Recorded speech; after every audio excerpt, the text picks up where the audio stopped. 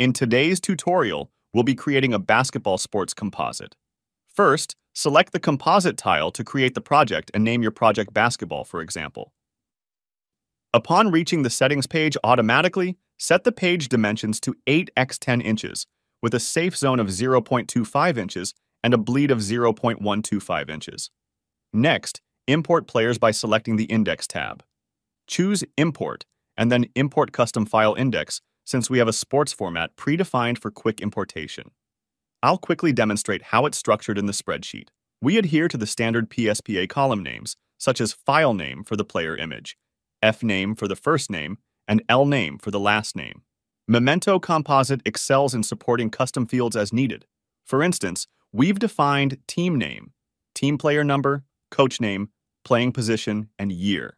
This allows us to easily update specific fields next year and reuse the project for instantaneous results. Let's return to the File Open dialog and click Open to import the data. Our 4 players are now imported. By clicking on a player, the Property tab on the right will display all associated data, which you can modify.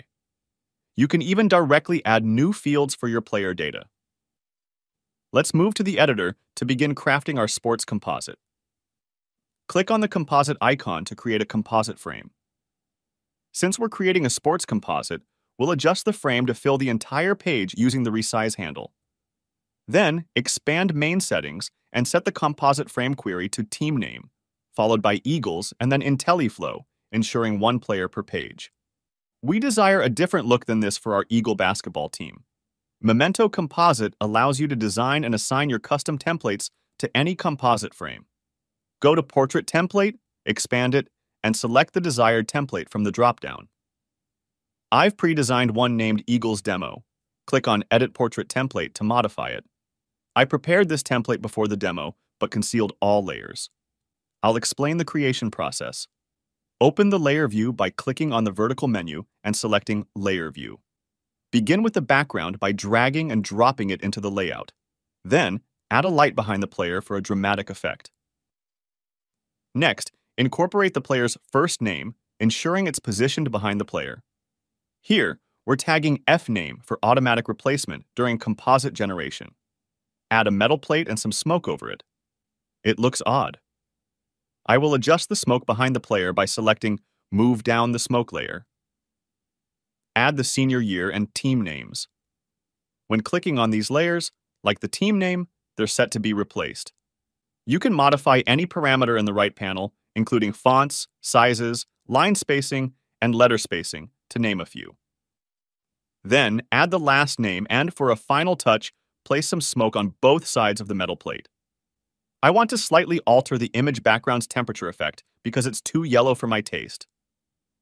Let's try it by going into the Effect Image properties and using the temperature slider. Much better.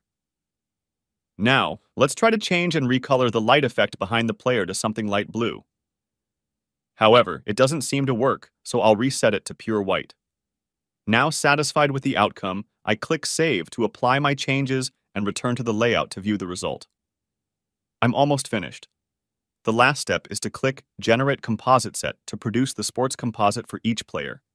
And there we have it, all done. After generating the composite, you can enter any specific one for final adjustments. For example, I'll add some sharpness to this image and zoom in slightly.